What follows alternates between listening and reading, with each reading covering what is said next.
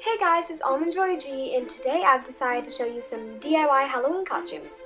Okay, so for Tris, you're going to need everything black, just anything, and tape and a marker. So first you're going to need to get some tape, and then draw Tris's tattoo, and it's just 3 birds, and it's pretty easy to make.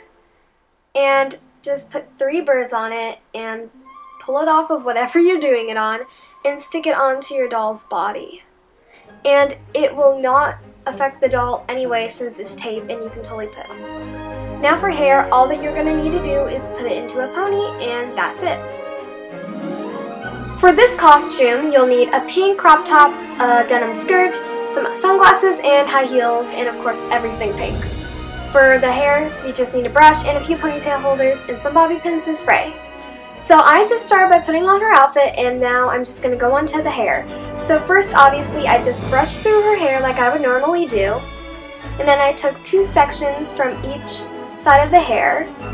So you would take one from one part of the hair, and then on the other part of the hair. And I just ponytailed it off so that it wouldn't get in anyone's place, like anywhere on her face or anything. So now I'm just going to take another piece from the other side and just make sure that those are nice and secured together. Now you're just going to want to put the rest back into a pony. It doesn't need to be good, but I felt like making it good for some reason that day, so I took my time to make it look really nice and brushed. But that will not be the hair, it's just to keep her hair up. Next, take the 2 sections and take it out of the ponytail holder. And just twist them. I mean, they don't need to be twisted, but I just twisted them because I felt like they would control the hair better.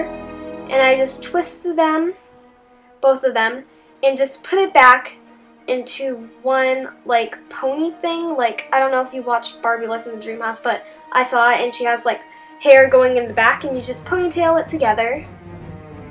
And then you just put the rest of the hair down, and it's really easy to do. I know it looks hard in this video. And as for the rest, keep brushing it. Just keep brushing until it's nice and smooth, and then just do a half up, half down little thing. And then use a pink ponytail holder because Barbie wears a lot of pink. And put on some sunglasses. You're done. Now for this one, you're just going to be Agnes from Despicable Me.